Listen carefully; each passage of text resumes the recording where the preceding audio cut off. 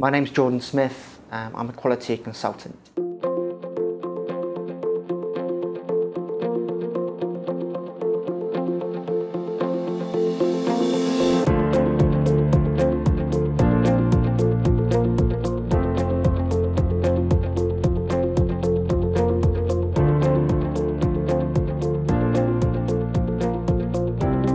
I've been supported by Dimensions for 2 years. And they support me to live independently in my own home with 2 other housemates in Colchester. So we each have a room, and obviously we share the rest of the house.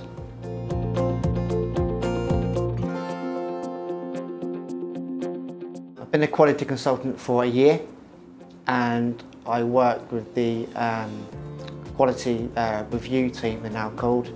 And we go into people's homes to visit them and to ask them questions about how good their lives are and what needs improving within their homes. It's usually either being picked up from my house or meeting at a train station, usually in the mornings, to then go on to someone's home. So where I am, I usually cover the east of England, so it can be anywhere from 10 minutes away to 2 hours. So I usually get picked up by the auditor, have a little chat beforehand about what we need to talk about, and then we go and visit the home, and it's my job to speak to the people that are supported by Dimensions to see how they're getting on.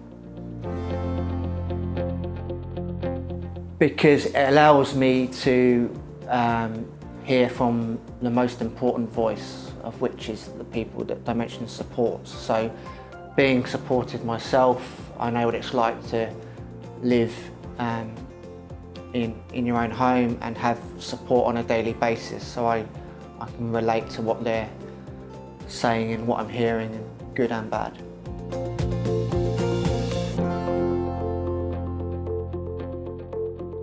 I think because we solely go in and hear their voice, we're almost promoting their voice and giving them a chance to share their views and stories and good stuff they're doing in their lives, and that, by sharing it with us, we can drive up the quality of Dimensions services.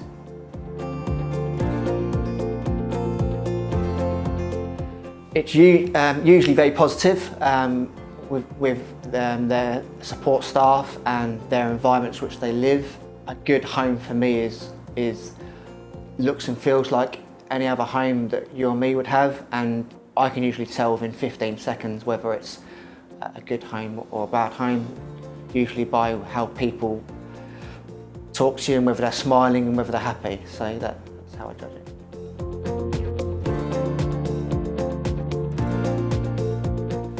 We need more of them, especially in my area. Be yourselves. You're already kind of experts by experience because you're being supported in your own homes or in your own flats. So just be yourselves and have a smile on your face and be confident that you can be an individual and share and look for good and bad support is the key, and make sure that you celebrate that good support, but also pick up on the bad stuff and improve it for the person that's living there. Well, at the time, I was unemployed and I hadn't had a job for a number of years. So Tracy sent an email around with the opportunity to get paid employment. And the quality consultant role enabled me to share my experiences of what it's like to live with support in different environments. So I thought I'd be quite good at that. I'm good with people, and I'm good at communicating with people that have other communication needs. So I thought I'd be good for the job. Hopefully, in more full-time work. I'm happy with what I'm doing now. But I think in the future, I am looking at becoming a local councillor or MP, so that'd be good.